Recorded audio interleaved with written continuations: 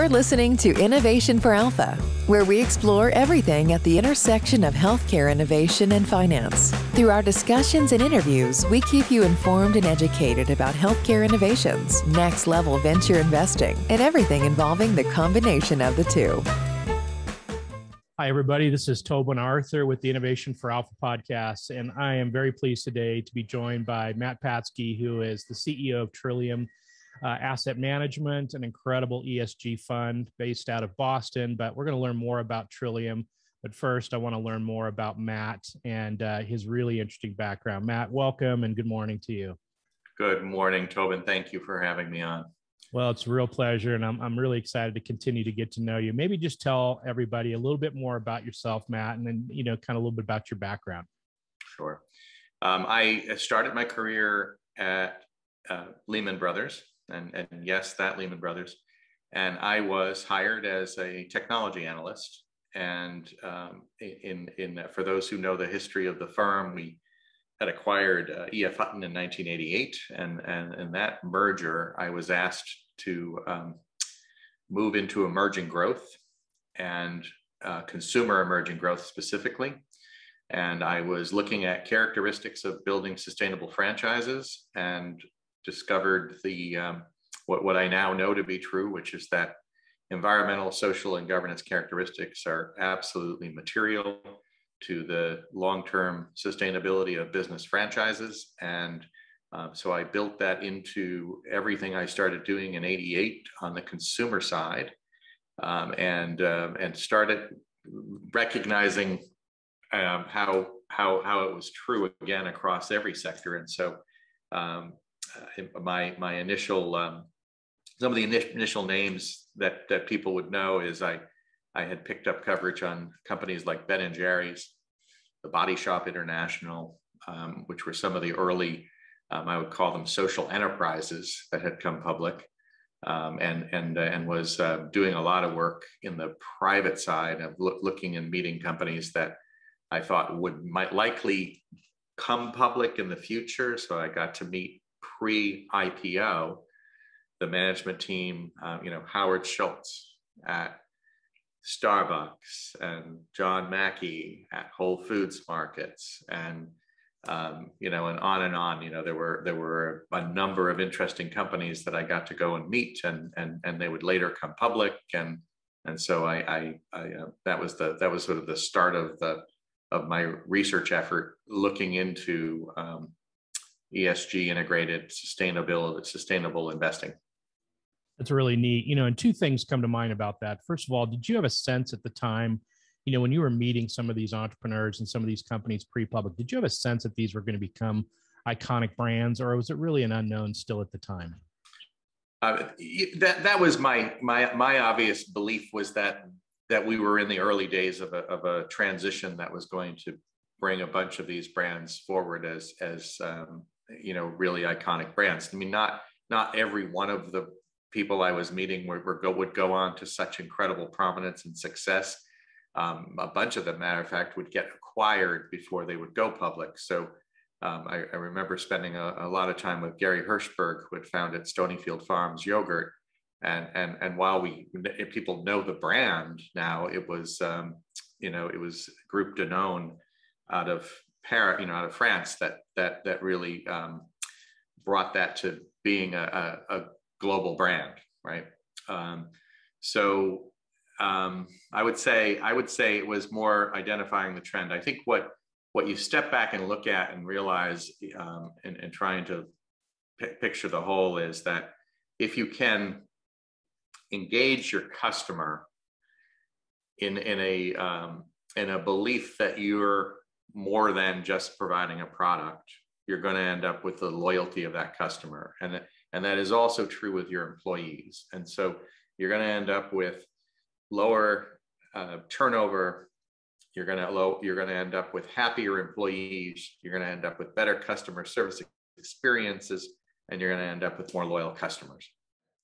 For me, it started by spending time on the issue of human capital and talent management, which wasn't even called talent management back in 1988. And it was, I as an analyst, would start every review of a company, every due diligence session with a company, for me, started with an hour-long conversation with the HR department.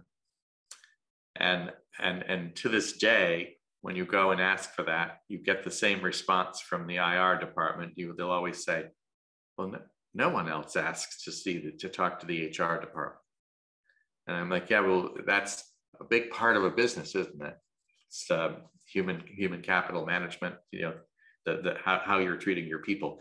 And so it was eye-opening, because you got to see just such incredibly very distinct approaches.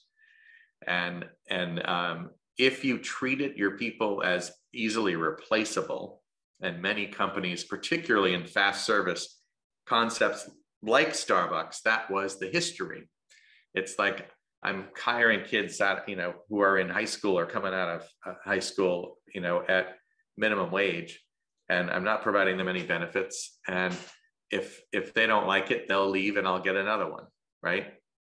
The idea that you were actually, no, this was about, trying to build loyalty with your employees, that would build on the customer experience, that would build loyalty with your customers, wasn't a very broadly held belief in retail and in fast food service. And so it was kind of an obvious to me. I'm like, oh my God, this is it. This is the future. And this is where we're going to be building the brands that are going to have staying power. And so I think that was the aha moment, if it were, in that period of time. The belief of in the early period for my career, I'm just going to give you this anecdote, because it's going to really, I think, help people understand how uncommon it was, right? It was, from my perspective, and a number of the early players in this space, was clear that this information was material, the environmental, social, and governance factors, even though we weren't necessarily articulating ESG as a concept. We were articulating all these environmental and social impacts and the governance profile of a company. And that as somebody who was responsible for helping people on making decisions on investment, it was my fiduciary duty to incorporate these factors and to talk about them, right? But I went in, and this is, I'm just trying to remember the exact, it was 1989.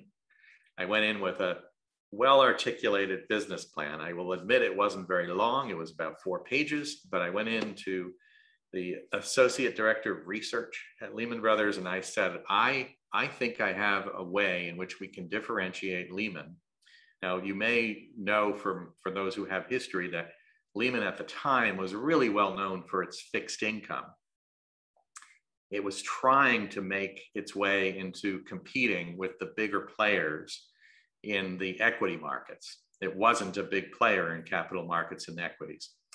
And so I came in and we had, I will say this, we had built a really good, strong reputation in equity research, but we still didn't have very much market share. And so we were struggling. And I said, if we were to incorporate environmental, social, and governance factors across all sectors, and were to apply this and like look at, and I remember specifically talking about the chemical industry, we would end up only putting on the buy list the companies that had strong environmental profiles. Those are going to be the companies that are going to be gaining market share, particularly as regulatory starts to put pressure on making sure there's, it's not just compliance, it's about making sure externalities are put back onto the company. And the risk profile, right, of companies who've done things that are wrong. We're going to end up being the preferred investment bank to all of the best companies and the best franchises across every sector. And we're also going to be seen as, and this is the term where I probably went astray, I said, we're going to be seen as the socially responsible investment bank. And Fred Frankel leaned in and he said, Matt, it's really nice that you care about these issues. If you don't stop, it'll destroy your career. right? So that was the mindset, right? Was, I would say 5% of us were all living in a world where we're saying this is important, and 95% were all laughing at the 5%, telling us that that was not true and it's not going to matter, and you're just going to end up, losing people money, putting them into, responsible companies. What's that about? But there were enough of us who believed that we were organized, and I became part of the Social Venture Network back then. I became active in what was Social Investment Forum back then, and you got to meet people who would reinforce that this wasn't crazy. And the one person I'd call out for helping me stay the course was a gentleman named Peter Kinder, who ended up going on to founding KLD, Kinder Leidenberg Dominy, which was the first data source for ESG. And I remember him walking me around it was actually, I think, Mohawk Mountain Resort. And I remember him saying, "You're not crazy, you're just early." Right? And I was like, "I'm not crazy, I'm just early." And so now I look back and I'm like, yeah, I was really early. So I'm going to start using that. I love that. I'm going to start telling myself when I'm having some self-doubt, you're not crazy, just early. That's brilliant. Right. So, and that really helped set me up to try to then look at it from a different perspective, which was, how are we as both me individually, but we as a community of people who are recognizing this early, going to educate and promote this concept so that we're not the only ones looking at this. And so, it obviously has worked over time, but what's been happening is language has shifted dramatically over time. And so we went from talking about socially responsible investing to ESG investing to now the distinction between what is ESG investing versus impact investing is an important distinction to make, because it's about intentionality of what you're trying to accomplish. If you're merely and I think this is true with now almost everybody, is coming to the realization that environmental, social, and governance information is material, and therefore, at least from a risk mitigation side of investing, you need to be looking at it and factoring that into your investment process.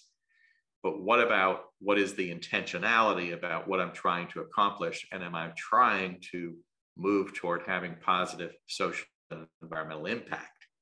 And if I'm trying to make that next step of trying to have positive social and environmental impact, there's additional steps you need to take, right? It's not just about where you put your money. It's also about, you have to be an active, engaged owner. You have to be pressing the company for improved outcomes. You have to be voting your proxies in a way which is supportive of that. There's a whole bunch of steps that need to be there. And that's kind of the next layer of what I think people need to be talking about. And I was just actually talking to somebody this morning about this. I said, I am amazed at how often you'll be sitting and talking to someone, and they'll share their agony of deciding whether or not they're going to buy an organic banana versus an organic fair trade banana, or a fair trade banana versus a conventional banana, and they're confused, and they're not sure which one they should be, how much difference does it make? And I'm like, stop worrying about the goddamn banana and worry about where your money's invested, because most people don't even know where their money's invested. And the number of people who say, oh, someone else handles that, or I just have that in my 401k plan in a target date fund. And I'm like, well, where's your target date fund invested? Well, I don't know. Well, it's important that money has impact. Certainly, I do want you to buy the organic fair trade banana. That's true. But the impact you're having with that one purchase is limited. The impact you have on how you invest your 401k plan has incredible impact. Why? Because when you go to your HR department and say, I've noticed we only have target date funds and traditional market index funds. I want a fund that is addressing the most pressing social and environmental issues. in our options, you're actually changing not just for you, you're changing it for all your colleagues, the options. And that needs to happen, and people need to be more aggressive on that. And it's still amazing. 90% roughly of retirement assets within company 401k plans are still invested in target date funds. It's also true with all the educational trusts that are that states have around the country, and that's a disconnect from values. Like that's a statement, all right. It's a statement that, and it might be a statement that you don't know, and I get that, but it's a statement of, ultimately that there's no concern about the impacts of money, right? Because the impacts of investing in a traditional target date fund is you own everything, and you clearly, by owning everything, are having negative impact in the world. Here's the interesting truth. While conventional wisdom while when we look 30 years ago, 25 years ago, well, as long as 5 years ago, you still had the majority of people had a belief. And it was, if I consider factors other than financial, it'll negatively impact returns. And therefore, right, it's a question of the sacrifice in return. And I'm going to share just another quick anecdote. Sorry, but I'm going to share another quick anecdote because it was so amazing to me. I presented to an environmental endowment in Boston. The investment committee had asked me to come in to present one of our options, and it was an option which obviously we were talking about positive environmental impact. I went through and talked about the portfolio, its construction, and that actually for over 20 years, this had been fossil fuel free. Literally, the chair of the investment committee asked for a meeting afterwards, and he came to my office, I want to say it was the next day, to tell me that he was disturbed that I had presented fraudulent numbers, because what we had shown was that we had delivered better performance with lower volatility than the broad market. And I just looked at him and I said, but these numbers were audited. And he said, well, it's not possible, because modern portfolio theory states that if you limit the investable universe, you necessarily will increase risk and reduce returns. And my response was, it's called a theory for a reason, and it's wrong. And all of the factual evidence for 40 years has shown it's wrong. But there are still people who, yes, that's what they were trained in their MBA program in the 1970s, and they're wed to it, and they won't let go.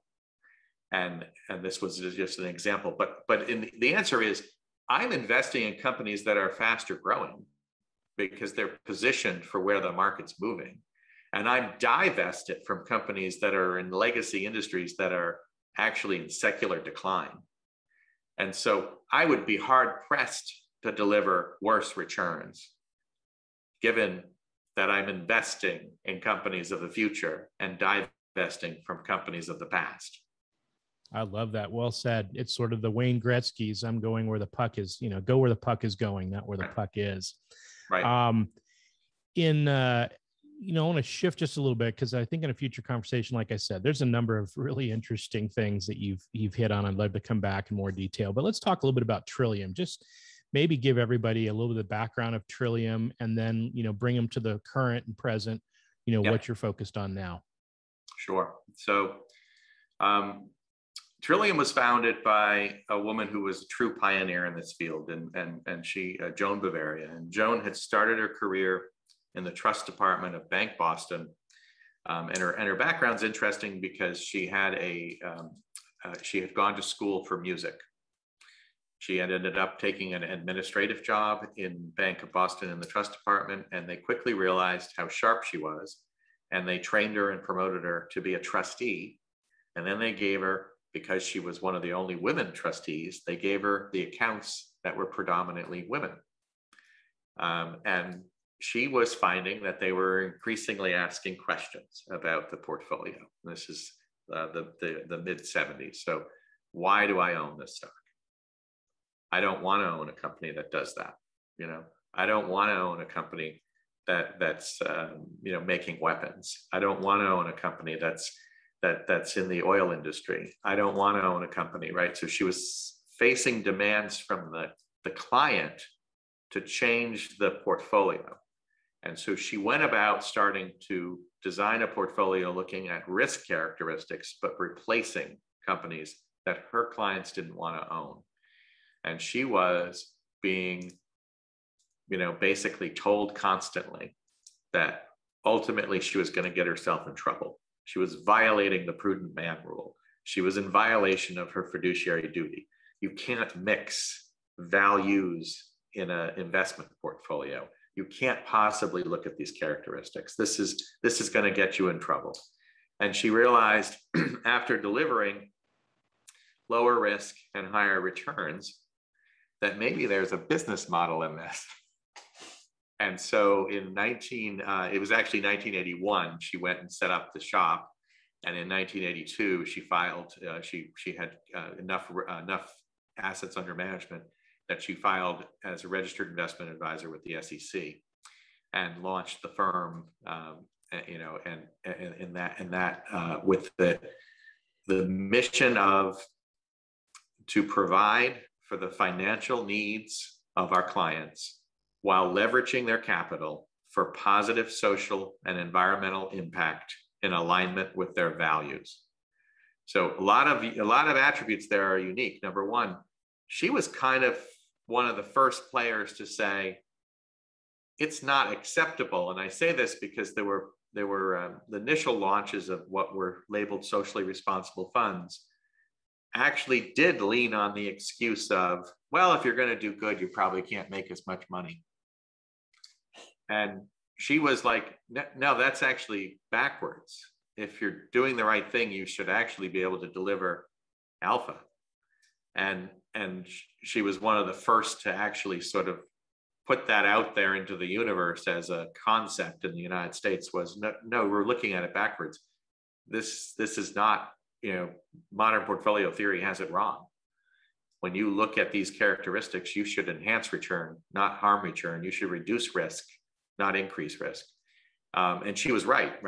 And so she also was taking a page from what she saw from the trade unions, who at the time were one of the only players that actually understood the power of ownership and that they could use that ownership position to leverage pushing companies to change behavior.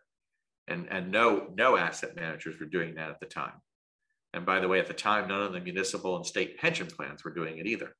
So she started basically engaging companies in dialogue about changes she wanted to see as the firm was being founded. And that is probably what is the most distinguishing feature of Trillium versus asset managers to this day is most companies don't have a real robust effort to try to change behavior at the companies they hold. And that's where I would say is probably what people most know us for. To that point, there's been a lot of discussion in recent years about these large index funds, robo funds that hold huge controlling interests, don't vote their proxies. So you've got these enormous ownership positions that essentially are absentee owners, if you will. Yep. How do you guys think about that? Obviously, you're active investors, but how does that play into the market? Well, it's an incredibly negative impact in the market if your management team gets to the point where they realize their biggest holders don't care what they do, right? And that's how you can get to the spiraling, increasing pay packages, but nobody paying attention. I spoke to a group of corporate directors at a conference here in Boston, and about 500 people in the room. And I asked this question, which is sort of shows part of the problem, which is I said, how many of you work at a firm in which your CEO is in the bottom half within the industry? And nobody raised their hand and everybody laughed. And I said, well, how many of you are working on a board where your CEOs are in the top quartile, and they all raise their hand. And I'm like, all right, this is the problem. You statistically are all chasing top quartile compensation, which means it just keeps spiraling up. And this is how you get to 340 times average worker comp for the average CEO. This is the problem. You're not dealing with reality. You aren't properly marking and the performance of your, so that starts there. But then you don't have the owners paying any attention. That's incredibly destructive to capitalism. That's incredibly dangerous, right? And we need the owners to be active. We need the regulatory framework to be also constructive toward sustainable business models. It's a good point. And I don't want to get too far onto this tangent, but I'd love you just to comment a little bit on the Wall Street Journal had an article a number of months back, and I thought it was interesting. And they were picking in particular, I think, on BlackRock. BlackRock was launching or has launched a big ESG fund. And the Wall Street Journal, the gist of the article was essentially that BlackRock is robbing pension owners of alpha in the name of, something that BlackRock can use as a marketable tool, but really just an excuse to extract big fees. Fair or not? And then again, it's not really about BlackRock. Well, here's where it's fair, and here's where I'm going to say that's a little bit of a maybe too simplistic a way of looking at it. But it is true that by slapping ESG onto a fund label, you are able to charge a premium. And way too many products are out there that are mislabeled, right? And the SEC is trying to get down to saying, well, tell us what you mean by ESG. Because if that's all you did was buy one set of data and did a layover and took out the bottom quartile of how MSCI scores it, that's not really ESG integrated. And you shouldn't call it an ESG fund, period. It's just not. Now, if it's that you're considering ESG characteristics in a more thoughtful way and incorporating it into the investment process, that's an ESG fund, and we can, we may agree or disagree with methodology, right? Because you could say, I'm putting in the top quartile of every industry sector, and so I'm going to have, quote, the most environmentally friendly oil companies are going into my portfolio. And I don't that's not how we're investing, but it's legitimate in that you're saying, I'm looking for the industry leaders, environmental leaders in each industry. And so I think that's what we got to get. We've got to get the public to be a little bit more sophisticated to just say, well, what exactly are they doing? And if they're actually doing a thorough job, is it worth a premium? Well, the answer is it should be, because they should also be delivering a premium on returns. And the ultimate way, my test for everybody is this: if through a full market cycle, your the portfolio you own or the investment advisor you're using hasn't actually delivered enough outperformance after their fee that you're seeing that you're doing better than just buying the market, fire them, because they should be able to do that. And I understand that statistically, something like 80% of them don't. Right. I was going to say, Matt, stop. That's way too commonsensical. How can you say such a thing? But, to your point, Warren Buffett is an example. And actually in an interview I heard the other day with Oaktree's, founder, and Howard Marks, he was saying kind of something similar, which is, you're hard pressed to find active portfolio managers that are going to beat the market. They'll all claim they do, of course. And to your point, the real number is after fees. And so what are they doing to justify those fees? And if the answer is very little to nothing, then stick your money in an index fund. And, I'm not making that suggestion. Move your money to investors doing it. But you can also look at, so far we're looking at the results of some of the really better done index. I mean, there's passive product that's coming out. I would argue passive product in general is difficult right now because we don't have, the data sets aren't rich enough and deep enough to really get a full, accurate picture, but it's getting better. And so the opportunity to invest in a more robust ESG integrated product that's passive out 10 years from now is going to be very real. We're going to see that. Right now, it's a little difficult. And so, yes, I'm biased. I'm an active manager, but I do think that active management has an advantage over passive for truly integrating ESG. And I'll also say, we haven't seen yet a lot of passive managers also being active owners, right? So look forward 10 years, there'll be passive strategies where the manager is an active owner and is trying to use that power of ownership to get positive environmental and social change out of companies. And that'll be good. That'll be a good day. Right? Yeah, that's a whole nother interesting topic. And so many interesting things here. We're going to have future discussions to dive into some of them. Matt, you're such an interesting person with an incredible background. Maybe we can just wrap up today. I want to hit a little bit more, kind of almost going back full circle on the personal side. I want to talk more about Trillium at some point and some of the things that you're looking at there. And even on the capital raising side, as you guys, build that part of the business, I think people, would be fascinated in terms of how does somebody build a firm like you have built. But let's just wrap up with talk about in a given weekend. What are some of your favorite things to do, whether it's in Boston or going out to the Cape or what's your perfect weekend look like? Okay. So my perfect weekend is we go out to Provincetown in the Cape. And I will say, I can feel my blood pressure come down as soon as we cross the Sagamore Bridge. And I don't know what that's about. Obviously, it's psychological, but it is literally like I'm here. And so that's the perfect weekend, is just simply relaxing, spending time with friends, going out to dinner, taking walks in Provincetown. And so that would be my absolute perfect weekend. And we're not doing it this weekend, but we are next weekend.